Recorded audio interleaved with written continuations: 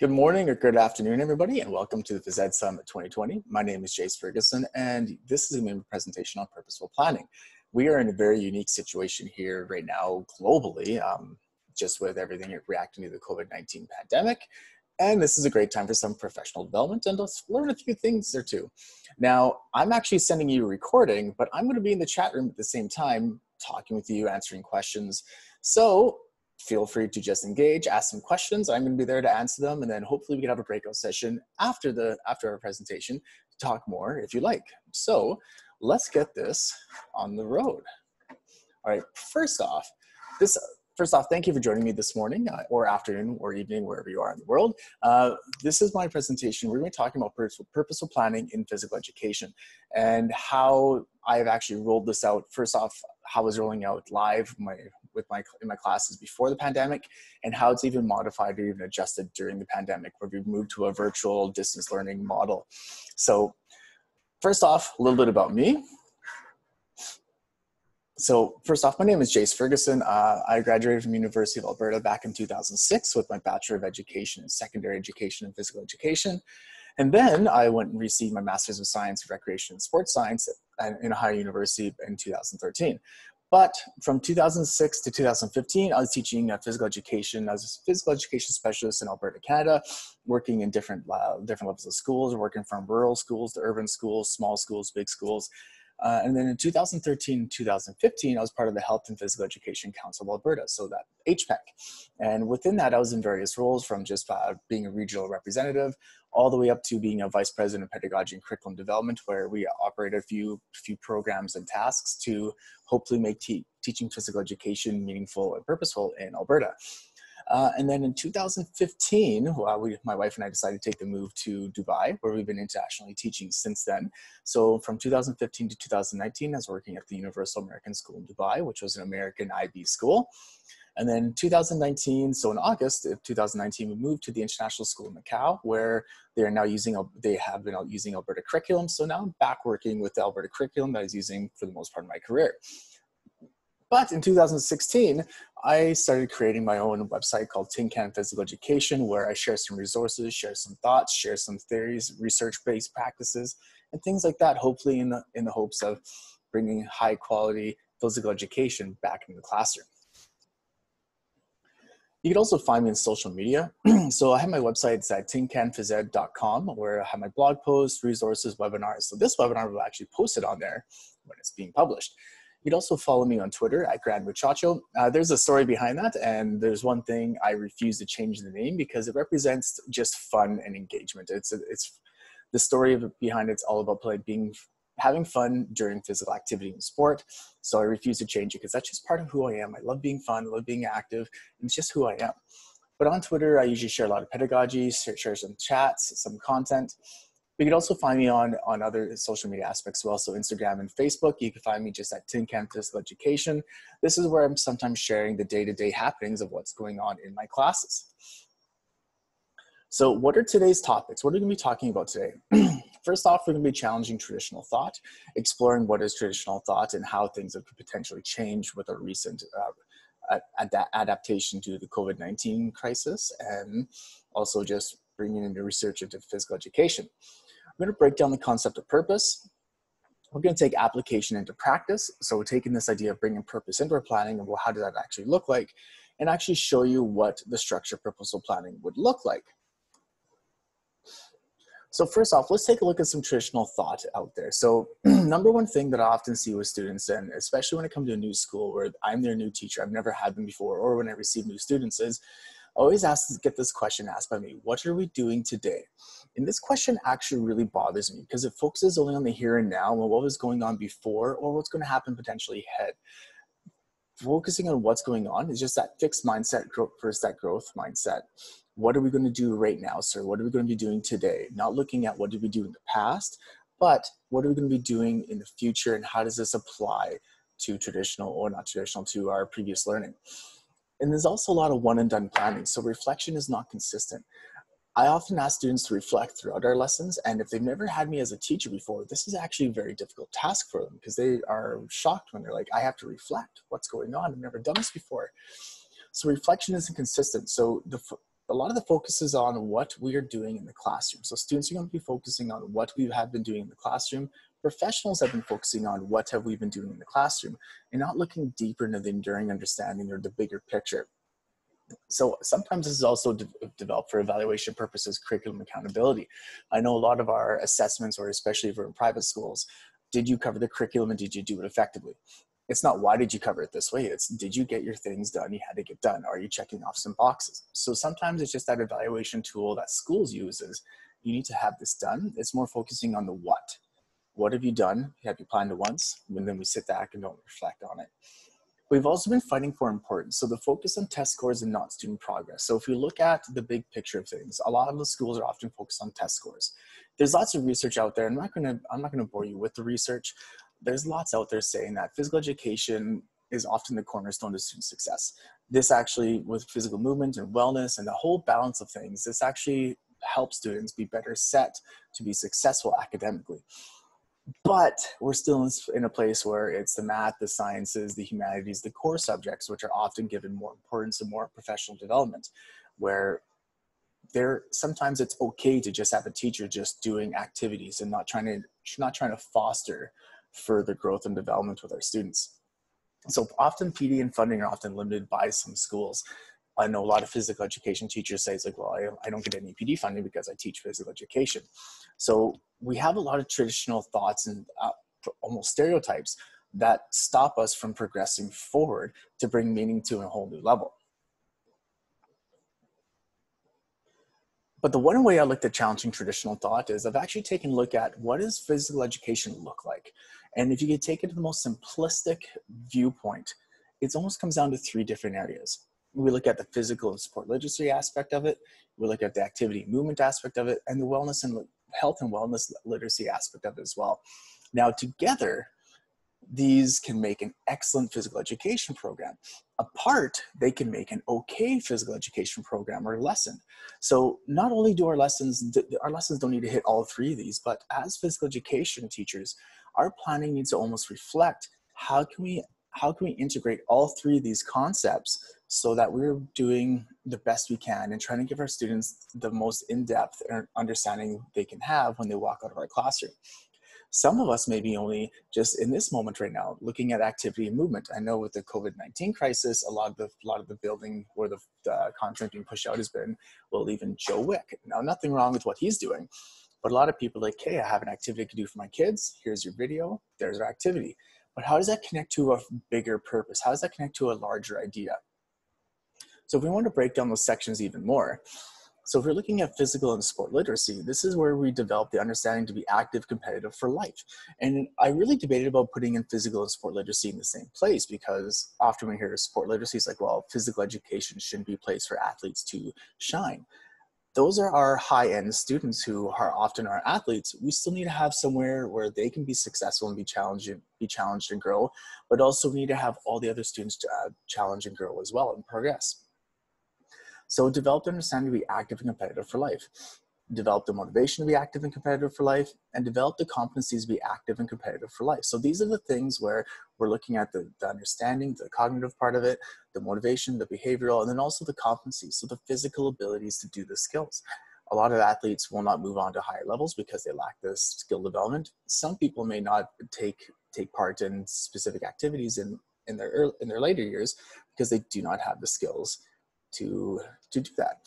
And then we have health and wellness literacy. So develop the understanding to be healthy and well for life, and develop the skills to maintain a healthy and balanced lifestyle, developing the behaviors to be healthy and well, understand and modify wellness levels. So even just understand what is our wellness and what does that look like. Sometimes that is often glossed over or completely missed because we're too busy focusing on here are the sports, here's our traditional game thought. We often don't touch on the health and wellness literacy. This is like almost like the hidden curriculum, which is in often a lot of physical education programs. And then we have activity and movement. So have the students moving and having fun.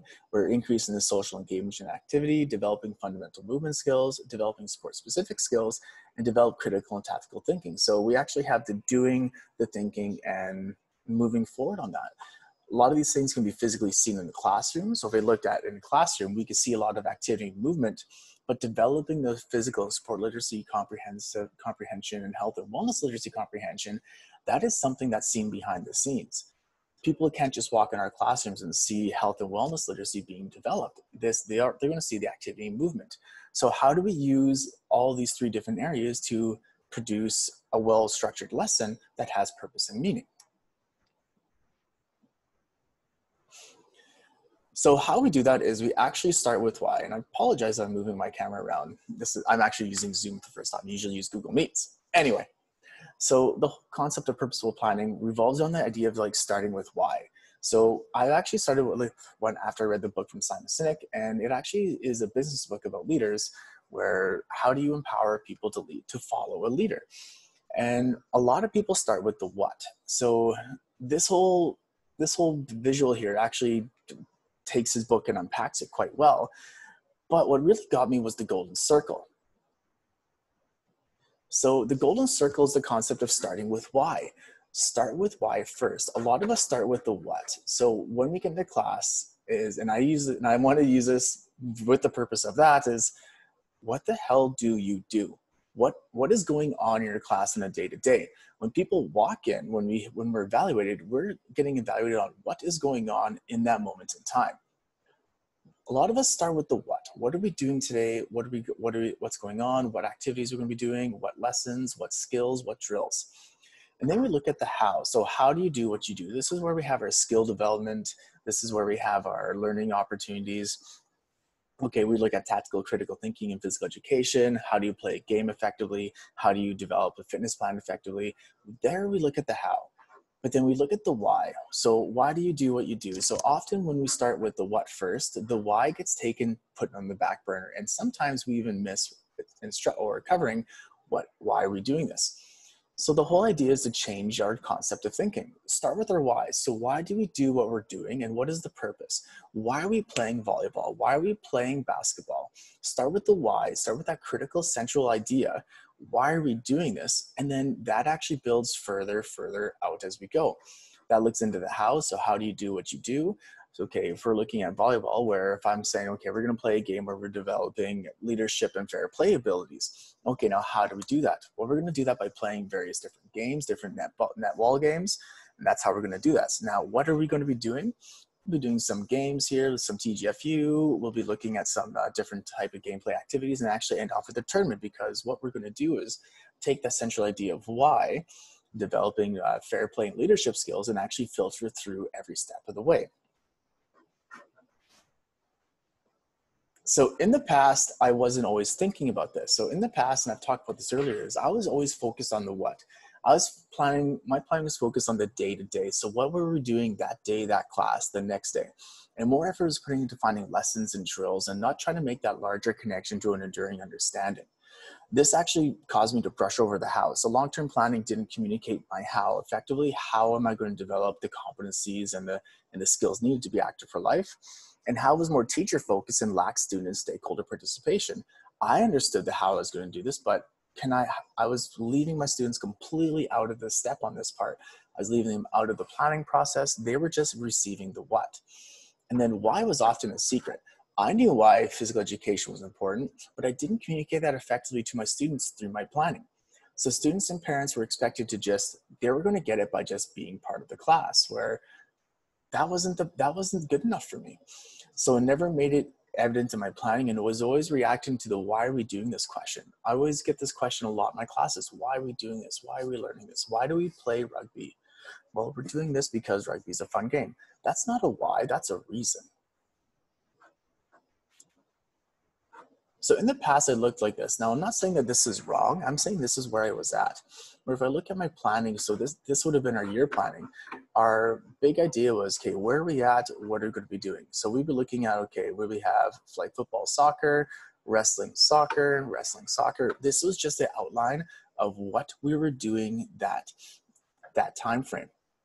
We didn't talk about why we're doing it. Didn't talk to any enduring understandings or bigger ideas. It's just what were we doing? Just having the students playing the games, being part of it. And there's nothing wrong with being physically active. But if we look back at that physical education matrix, where we're hitting that activity and movement part bang on, just having well planned out activities ready to go in a very purposeful way. But we were missing on the health and wellness and also the physical and sport literacy development aspect as well, because right here, there was no evidence. Even looking into my unit plans, this is my unit plan for track and field, where I was really focusing on the what. What were we doing? How are we going to do it? Okay, we're going to work, group one's going to work on throwing events, group two jumping events, group three running events. And it would just be like practicing those skills, not talking about the bigger idea about why we should be able to do these skills, how these skills connect to other activities. There was no connection planned there. It was just really planning out, what are we doing? What do I need to do this? And then what do the students need to demonstrate to me to show that they understand it? So why would I change my way of thinking besides it? Because it wasn't easy. It wasn't something simple. This takes a lot of work and planning behind it. So the one thing I was looking at is I wanted to give myself a professional challenge. I wanted to hold myself more accountable to quality and meaningful planning. I wanted to play out something in front of my administration, in front of my peers, to say, we're not doing volleyball. We're learning how to be leaders and how to develop critical thinking skills. We're not playing baseball. We're learning how to use our fundamental skills in a variety of different ways, because those ideas, those concepts transfer over to lifelong activity better than just being able to play baseball well. Because if you could just play baseball well, you're just going to play baseball. But if I could transfer my skills from other sports into different activities, that is where I can help promote lifelong learning, because everybody could use that. As I've gotten older, I've realized like I need to transfer skills I've learned in previous activities into new ones. This also is the increased efficiency and proficiency. Becoming a new father, well, I'm not new anymore, it's 4 years now, but I was looking at, like, I need to be more efficient and make things more purposeful. So efficiency and proficiency. I also wanted to increase student engagement, so increase participation rates and increase meaningful understanding. I wanted to have the students not to be just a receiver of a product, but part of making the product as well. And also wanted to increase student progress. When I moved internationally, one thing I noticed was like physical literacy development and sport literacy development. The fundamentals behind those two concepts were very, very gapped. There's a lot of students that had a lot of things missing, and this could be due from just like the transient nature of international teaching of students. I had a lot of students who were below specific benchmarks that were outlined for their age group. So I was really wanting to try to close previous gaps in development and understanding and help these students progress to a level where they should be at. So why focus on the why and not the what? One of the things I looked at is, okay, if I'm going to start focusing on the why, I need to tie these to three things. I want to promote an understanding. So even though a student may not be able to dribble a basketball, I want them to understand the purpose and the benefits of engaging in a sport like basketball, of engaging in a sport that they're not used to. I want the students who are not the most skilled to have that understanding that they can be active outside of the classroom without my support. So they can really rely on their understanding over their competency. They can have that feeling to want to learn to new things. It also promotes values. So communities learn from those who remain focused on why and what we're learning. Values are more enduring than skills. I've been active throughout my lifespan because I value physical activity. I value challenge. I want to look at changing my thinking from just teaching students how to dribble a basketball to, okay, how can I use this to be active for life? How do I use this to develop the skill of just like teamwork and leadership, about how do we just lead people throughout a friendly game, or understanding why we need to be active for life. I also wanted to make the bigger picture a lot more obvious. So students and teachers have a solid understanding what the end product is. I wanted the students to be part of that journey, and then they can easily be part of the process. So I'd like to finding a way to get the students more involved with that aspect as well. When I started doing this, and I saw some really unexpected results. So first off, my increased student engagement changed. Whenever I get new students, I get the stories from the teacher before. It's like, oh, they never changed for PE. Oh, you're gonna have so much fun with this kid. He never did this. It was often those students that I had at the end of the year where they're like, I loved PE. Before they're like, I hate PE. They'd be dragging their feet, but at the end, they loved it. Students were getting why we were doing this. They were part of the process. They understood the importance of doing it.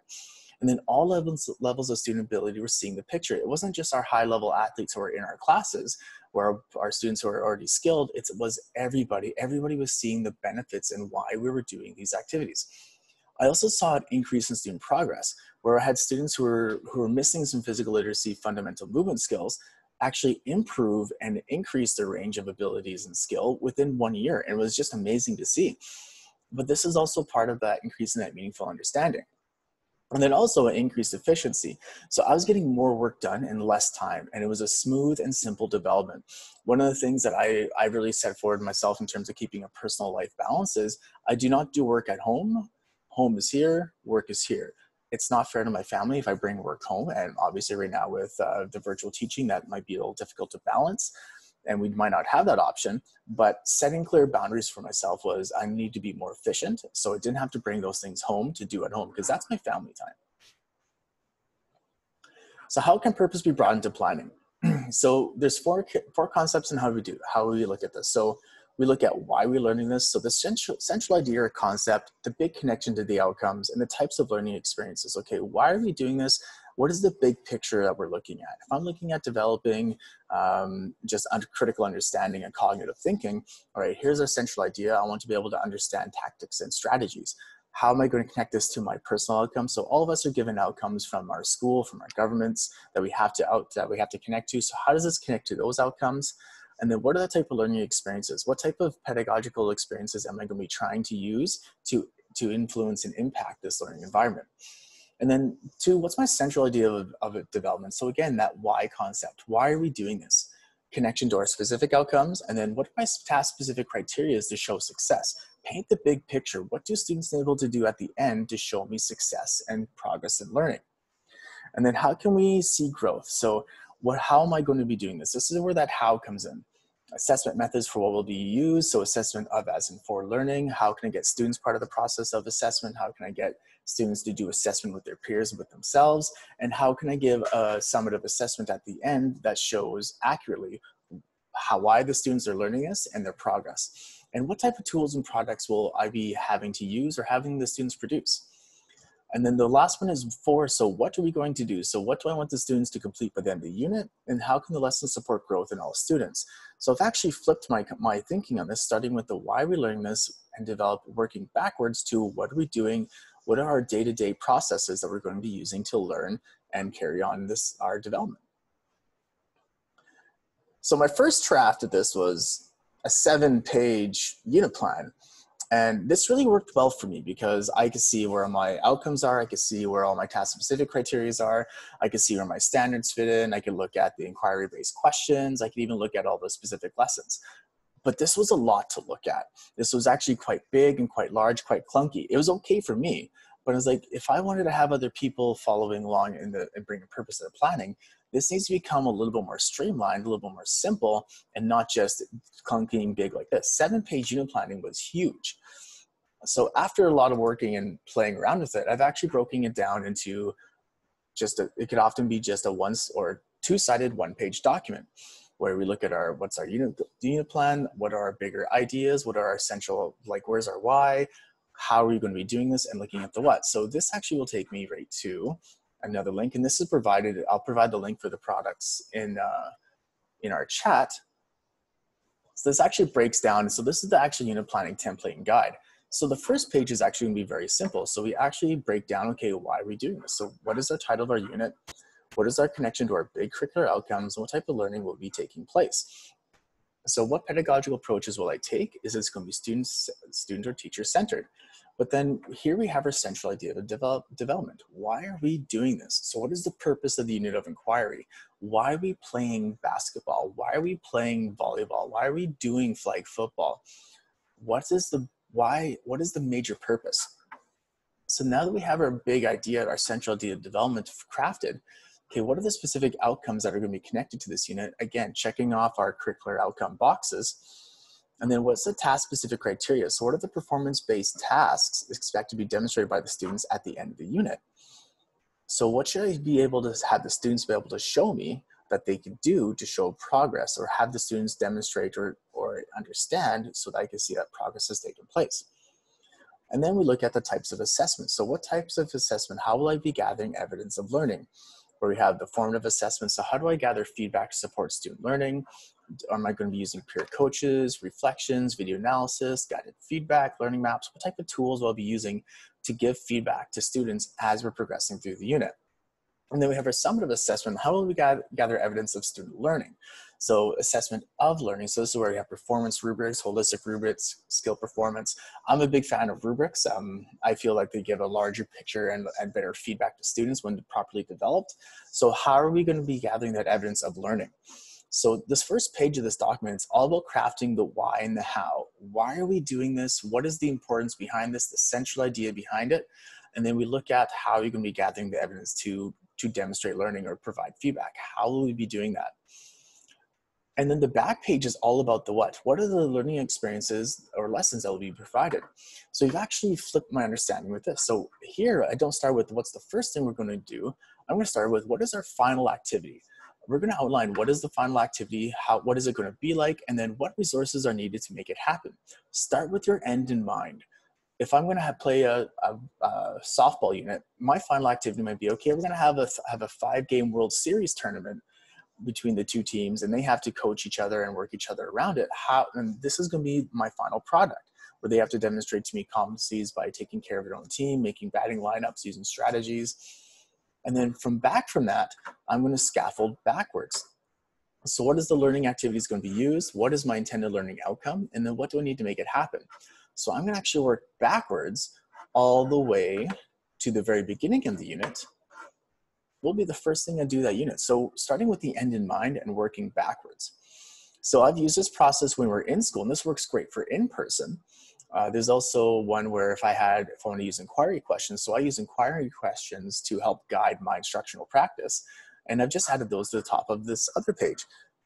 So starting the journey, what type of questions we'll be using to help the students like tune in, finding out about the sport more. How am I going to be working and questioning to help them through their experiences, bringing them out to the end, and how can I help them question what they're going to move forward with? But still, the sequence is still the same. What are they going to be doing at the end? And then what do I need to do to build myself up to that? But right now we are all virtual teaching. Majority of us are virtual teaching, where I'm actually going back to classes. We have students coming back on May 11th. So before that, I've been using actually this concept. So I've been actually taking a look at and looking at the e-learning guide and using different pedagogical practices and actually changing how this works. So my final learning product is still there. So final learning product, okay, what is the final learning product you'll take in to assess the learning? And then what will students need to complete to do the task? And then I've actually worked it backwards again. So I've actually looked at it from a week-to-week perspective. So starting with week 4, what is the big idea to explore this week all the way down to week 1? How do I introduce this? What is my big idea for this week? So this is actually divided into synchronous and asynchronous styles. So synchronous is where teachers are delivering the content live and is often in live time, where asynchronous is where students are sent off to do the work on their own, come back. They can always ask questions through emails or through chats, but they're often left to complete an activity on their own. Synchronous is where I could be doing like virtual meetings, videos, social interactions, supporting for students. Asynchronous is just exploration tasks, learning experiences, or learning routines. And then at the end of the week, what product should the student submit to formatively check their learning? How do I check to make sure that the student got what we're teaching? Right now, it's very difficult because I can't see students move. I can't see the student's body language or have that conversation with them. But what can I check to see if they got what they're supposed to get? So there's kind of like the template for that. But now, how can this be applied to physical education? Now, how does this look like in live time? So I've actually given you 2 examples on my unit. So this is a fielding and striking unit, which I developed before we actually had our school shut down. And this is using the same process I've used to help guide my instruction and my teaching. So if we're looking at our connection to our outcomes, our big ideas here are engagement to personal challenge, critical understanding, having students critically understand what's going on, what are our fundamental movement skills, what are our application of skills, and what's our teamwork and fair play skills. And then the types of learning. So teaching games for understanding, I'll be looking at softball TGFU type games, cricket TGFU type games, and then using the sport education model as well. So peer coaching, team development, coaching development, having the students get the skills to run their own teams. So, and then what's my central idea of development? As I develop my skills and understanding, I can execute strategies that involve myself and others. So I'm looking at that teamwork, fair play, that critical understanding, that application of fundamental movement skills. in my specific outcomes, these are actually curriculum statements right from our governing body. So this is what we have to cover throughout the year. So here I'm just checking off that box to show that these are connected to curriculum statements. And then what is my task specific criteria? This is going to be unique to each unit. So they select the level of engagement that fits their abilities. They create opportunities to make play, to make themselves part of the game. Those are specific tasks that students need to be able to demonstrate to show me that they are learning and progressing throughout this unit. Now, what types of assessments am I going to be using? I've had different products to help the students give themselves some feedback. So here's their peer coaching reports, their scouting reports, reflection forms, video analysis, and learning roadmaps. Breaking down, okay, how can I give the students more control and more accessibility to the learning process and to the assessment feedback process? But then ultimately, I have to give them a mark that goes into their grade book, which goes to the report card. So I have a fielding, striking, games rubric, and then a scouting report as well. So scouting reports would be used to give a little pre-assessment for, okay, where are they at in terms of all the tasks I've asked them. And then the fielding, striking, games rubric will be actually used at the end to give the students a mark. But then I go on to the what. What are we going to be actually doing? So I have my questions to already guide my instructions. So what do we already know about the sport and game? What are activities or the sports that are similar? Helping to kind of take back some previous learning. What is the most important thing about understanding this activity? How do you feel about your improvement in this unit? And then what can you apply in other activities and sports? So those are the questions that would help guide my instruction. Now my lesson plans would actually be, okay, here's my final activity, softball World Series tournament. They're going to be having a World Series tournament. This is for, well, I have like some old trophies. I call them the Ferguson Cup. They're going to be playing to see what team gets to put their name on the Ferguson Cup, and my softball equipment. Now, how do I scaffold backwards to make this happen?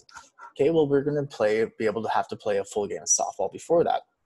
So the rules of the game is going to be my focus of that lesson. So gloves, bats, balls, all the resources. Just because it's here once doesn't mean I need to only do it once. I would often do this until the students get it. If they don't understand the full game of softball, we can't play softball World Series because we'd be too busy trying to teach the fundamentals of the game instead of playing and participating in the game in its natural state.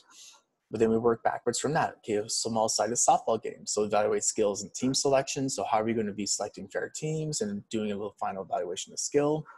Modified softball game, so demonstrate gameplay dynamics. So working backwards all the way up to the introduction and creating student-generated outcomes. So establish routine, roles, and responsibilities.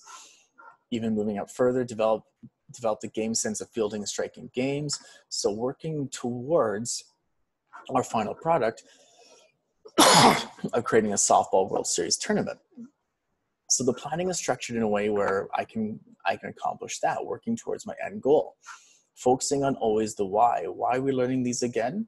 Because we're looking at, as I develop my skills and understanding, I execute strategies that involve myself and others, looking at these key connections to the outcomes and our central idea.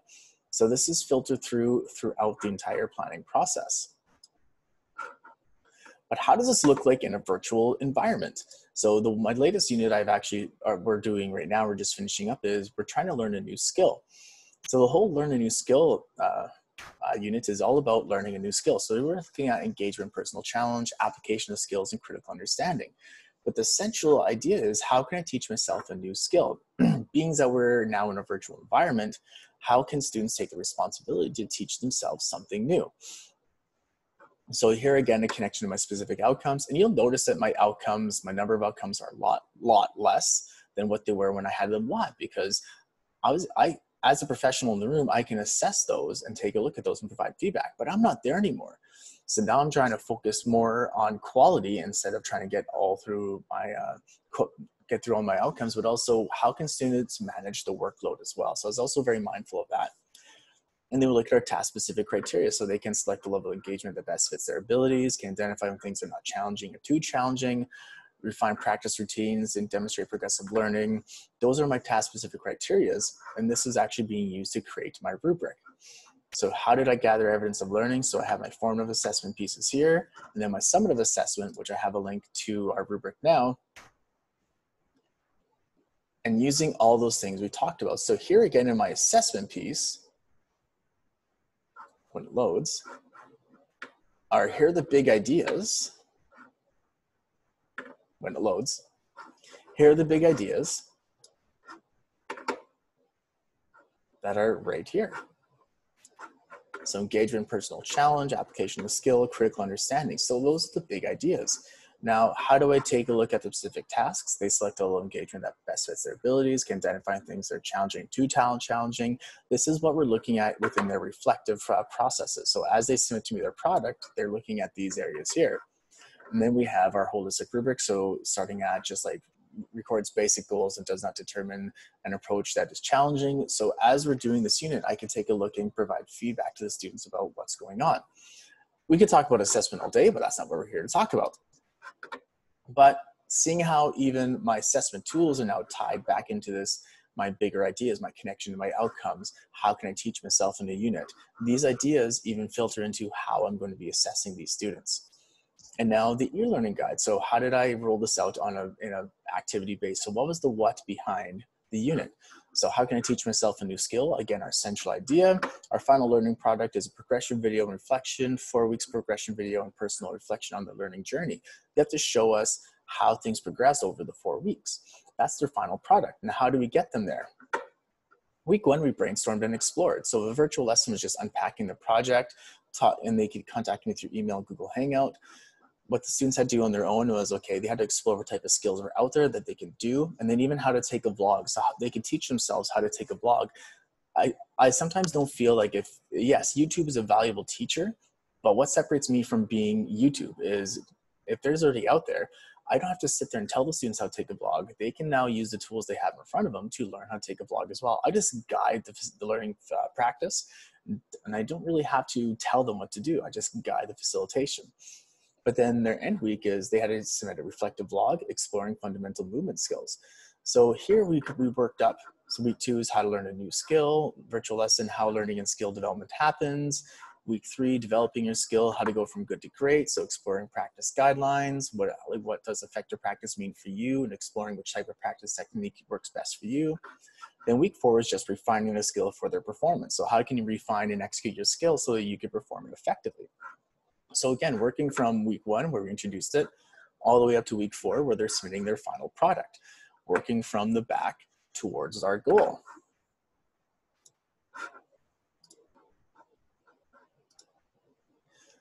Now, there's a lot of things about just even the planning behind it, but when you talk about pedagogical approaches, and right now Pat is actually doing, so one of my good buddies, Pat Hughes, he's doing a presentation right now on physical education curriculum models. He's actually even put out an ebook. This would be a great ebook to help me craft the teaching strategies I'd be using. Some of us this would be a great resource for, because this offers about, I think he outlines 6 different pedagogical approaches which can be used to help teach larger concept ideas and not just what you're doing. So if you haven't seen his ebook yet, I definitely would recommend it. I have actually posted it in my resources that are available from this presentation. So this would be a great resource to add on to what you've already been taking away from just like planning with purpose. How do we plan with purpose? Well, we have different pedagogical approaches. So Pat's done a really great job outlining these pedagogical approaches, and I would highly recommend this book to anybody who'd be interested. But here's the thing about this Planning with Purpose project. Now, not all of us teach only PE. We teach different subjects as well. And the thing that kind of blows some people's mind is you could take stuff in physical education, another course, and put it into a different one. Whoa. This can be applied in any course content. This could be applied in any curriculum, any type of learning situation. This is so flexible, it can be applied anywhere. Now I want to show you an example about how I use it, because I also teach social studies as well. So this has been actually one of my recent units where I've used the same concept, the same strategy, same outline. How does this transfer into another topic? So if you look at this, what is my unit of inquiry again? Starting with my big idea, comparing mixed and market economies. So what are my connection to the outcomes? So what are the values of economics and the roles of unions? Types of learning, case study comparison, civic mirror application, persuasive argument, which is better. So the central idea of development is fostered here. So how do the values of different economic philosophies meet the needs of the citizens? What is the big idea I'm trying to teach with comparing mixed and market economies? These are just my connection to my outcomes, like principles of market economy, why do governments intervene? These are statements right from my government guide. And then the task-specific criteria is like skills of critical thinking, creative thinking, historical thinking, decision-making. Those are the task-specific skills students need to be able to do to be successful in this unit. Now, how am I going to assess what they're learning? These are all the different products they had to submit to me to show me that they got the concept. So we have our vocab and trading concept trading cards. I have used a different variety of different formative assessments for the students to show me that they understand and get the product. And then going into my summative assessment, okay, persuasive response, which system works best for our nation, where we have a persuasive argument where students have to justify why they feel one is better than the other. And then we have a unit exam. We actually have standardized, well, the standardized tests are canceled this year, but in the past we've had provincial achievement tests, which students had to write in grade 9. So it would have been a test modeled after one of those tests to give the students experience in that type of assessment practice. And the same thing as the previous one. What is my final activity? So economics units exam. So the PAT style one. And then before that, okay, how do we build them back into that? Okay, I always like to do my persuasive papers before an exam because I find it's always a great way for the students to review without studying. Kind of kills two birds with one stone. So here they had to write which system works best for our nation, where the students actually are in charge of running their own governments right now. I give them a virtual country on this platform called Civic Mirror, and it's great. They have to manage the economy, they have to manage resources, vote people in, vote people out, deal with crime, things like that. They all have to do it on their own, and I'm just kind of the omnipotent presence watching the learning happening. The focus of my project, demonstrate critical understanding of economic policies. They had to write for me this project. Again, then moving backwards to the concept, recognition of workers' rights. What's my focus? Workers' rights and liberties. Again, working back to, okay, what is our initial understanding? So our pre-learning and understanding the concept, vocabulary and concept trading cards, what values shape economic policies, working backwards from there. So this is an example of how even this planning process can not just be used in physical education, but in any other topic as well. Now, as we're all in e-learning right now, e-learning is something that has been kind of challenging for everybody. There's been really no warning. There's been limited communication from the governing body about the decision to close schools. We weren't really giving any warning. So we're kind of thrown into e-learning, just like everybody else has been kind of thrown into e-learning. Some schools might have seen what was happening around the world and had some time to prepare for it. A lot of us have been throwing into it. So this is where we really need to bring purpose into our planning, especially with our e-learning environment. Is if we're doing things without a reason, our students are not going to be wanting to be motivated to do it. Students need to understand the reason why they're learning something. Because if they're not, students are going to be lost because they don't have people there to guide them. So the one thing we need to remember is that sometimes our students are going to be lost.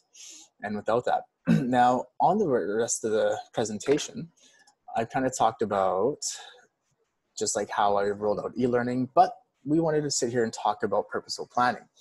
So I'm hoping that I answered and unpacked our purposeful planning quite a bit. Sorry, I actually missed a couple slides here. So actually one of the things I've done is actually taken this whole concept and actually published out an ebook.